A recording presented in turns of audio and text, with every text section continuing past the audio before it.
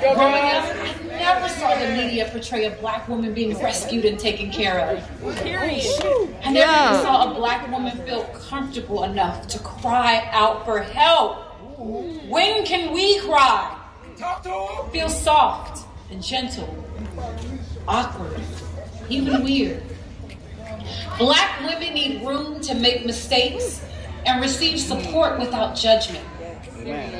I value being strong, but no one person is one thing. Let's go. I am strong, and I also have a mental health disorder. The most unprotected person in America is black woman.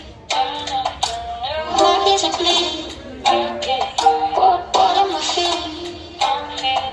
Can look at the ceiling like I'm over here. The most neglected person in America is the black woman. It's mine, is it mine? Who am I to judge? Oh, I should be fine, but it's all too much. I get overwhelmed.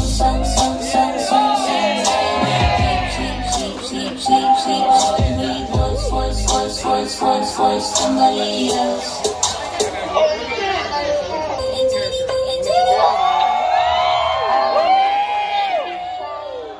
But it's all too much. I should be fine, but I'm not.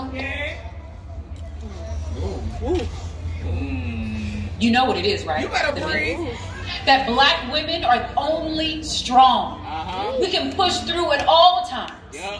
But it leaves room for no error. If we continue to push through without the support from family, medical professionals, and our employers, we're going to continue to break down mentally and physically.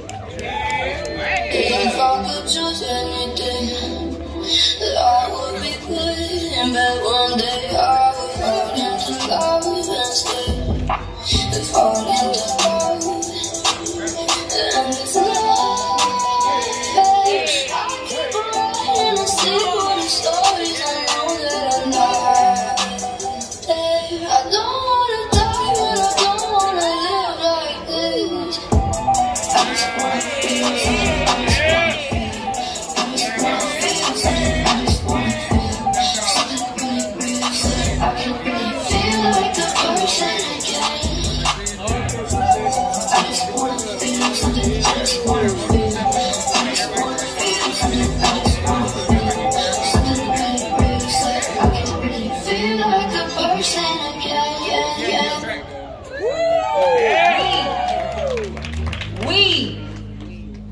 We are in a state of emergency where the mental health of Americans is declining.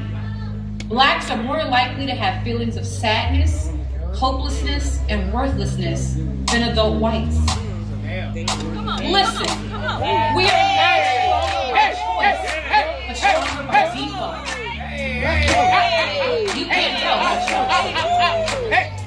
which one of you is a black woman as we run this collective race called life to provide a mentally healthy